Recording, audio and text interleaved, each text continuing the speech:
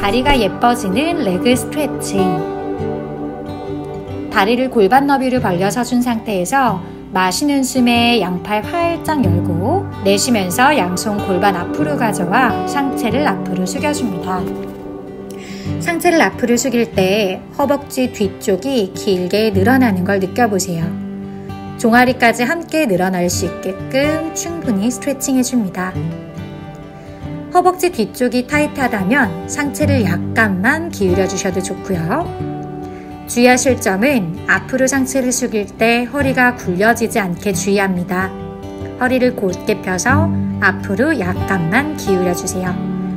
엉덩이부터 허벅지 뒤쪽 근육이 시원하게 늘어나는 게 느껴지실 거예요. 두 번째 동작입니다. 오른발을 앞으로 나아가 발끝을 꺾어줍니다. 반대쪽도 똑같이 진행해주세요. 마찬가지로 상체를 앞으로 기울여주면서 종아리부터 허벅지 뒤까지가 길게 늘어나는 걸 느껴보세요. 발끝을 꺾어줌으로써 뭉쳐있는 종아리 뒷근육을 늘려줄 수 있고요. 앞에 있는 정강근 근육을 강화시켜주면서 종아리 알을 풀어주는 효과가 있습니다. 또한 상체를 앞으로 기울여주면서 허벅지 뒤쪽까지를 길게 늘려줄 수 있어요. 호흡과 함께 동작 편안하게 반복해주고요. 너무 무리가 되신다면 상체를 약간만 기울여줍니다.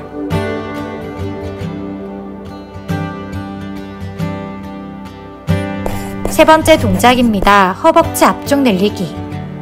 양손으로 발등을 잡아 중심을 잡아주세요. 허벅지 앞쪽 근육이 길게 늘어나는 걸 느껴봅니다. 골반 앞쪽에 붙어있는 근육부터 허벅지 앞쪽 근육까지 시원하게 늘릴 수 있는 동작입니다. 허벅지 앞쪽의 긴장감을 풀어줌으로써 두꺼워 보이는 앞벅지를 예쁘게 만들어줄 수 있어요. 반대쪽도 똑같이 시행합니다. 이때 주의하실 점은 골반 앞쪽 근육들이 접히지 않게 시원하게 늘리는 느낌으로 펴내줍니다. 골반을 최대한 앞으로 밀어낸다고 생각하면서 고관절 쪽을 평평하게 펴줍니다.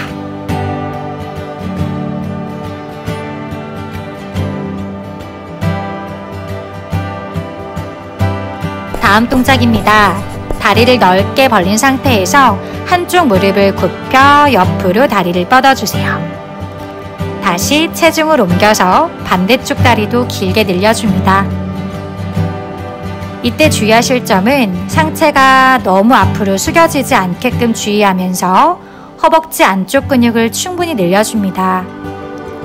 그리고 굽혀있는 무릎은 최대한 몸통 앞쪽으로 오지 않게 엉덩이에 힘을 줘서 뒤로 밀어내주세요. 효과는 뻗은 허벅지 안쪽 근육과 또 뒤쪽 허벅지가 늘어나면서 다리 전체를 예쁘게 만들어주는 동작입니다. 자, 동작은 너무 빠르지 않으셔도 좋고요. 꼭 제 속도에 맞추지 않으셔도 괜찮으니까 천천히 호흡과 함께 충분히 근육을 늘려주세요.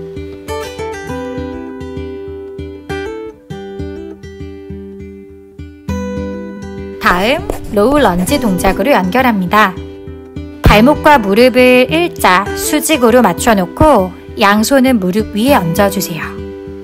천천히 엉덩이를 살짝 들었다 낮췄다를 반복해줍니다. 골반 앞쪽에 붙어있는 고관절과 허벅지 앞근육을 늘려주고 허리는 많이 꺾이지 않게 상체를 꼿꼿하게 세워주세요.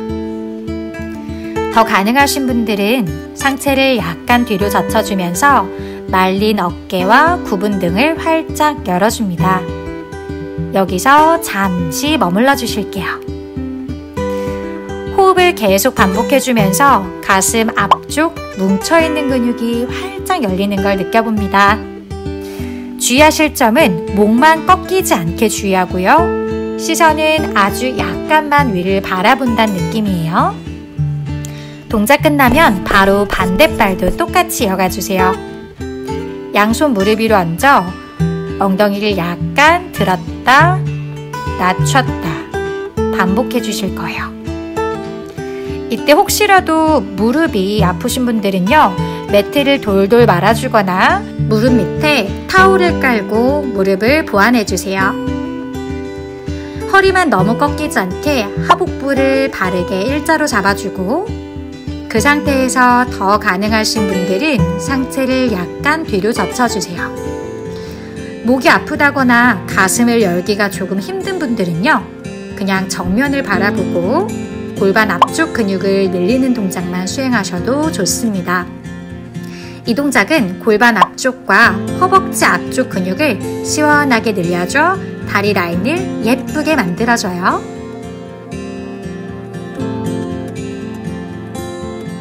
다음 비둘기 자세.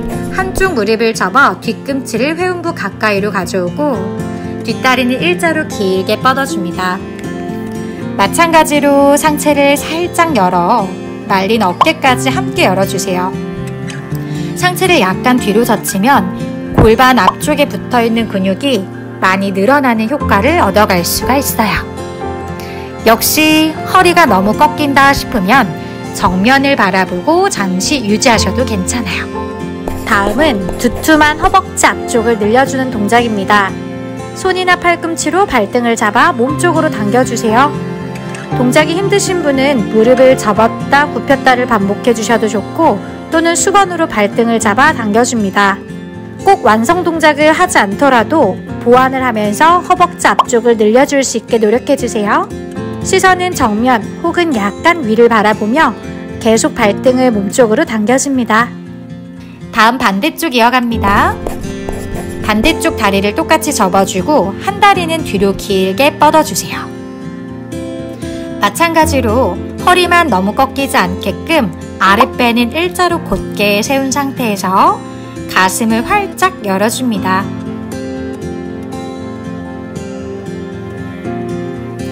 목이 너무 꺾여서 목이 아프다면 그냥 정면을 바라보고 유지하셔도 괜찮아요.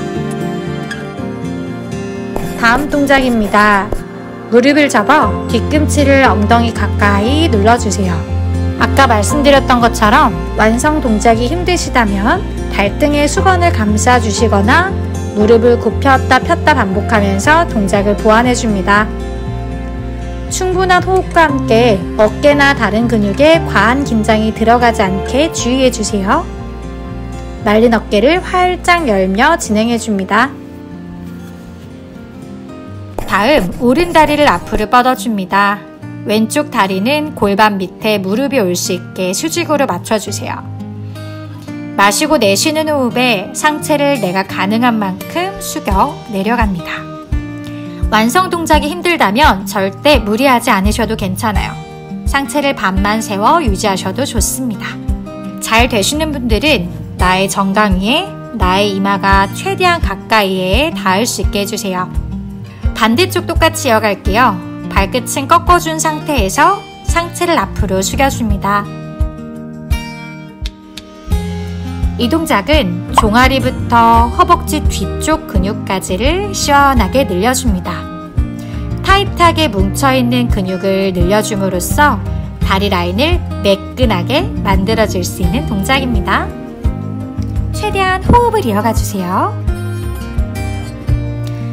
동작이 끝나면 앉은 상태에서 양쪽 뒤꿈치를 엉덩이 옆에 올 수 있게끔 하여 두 다리를 포개어주세요. 마시고 내쉬는 숨에 상체를 앞으로 숙여 내려가줍니다. 위에서 내려다봤을 때 양 무릎이 최대한 포개어질 수 있게끔 해주고요. 양쪽 엉덩이가 바닥에 똑같이 닿여 있는지를 체크합니다. 여기서도 그냥 멈춰 있는 것이 아니라 호흡을 계속 이어가주세요. 다리 교차해서 반대쪽도 똑같이 이어가 주실게요. 상체를 많이 내려가는 게 힘드시다면 상체는 약간만 숙여 유지하셔도 괜찮아요.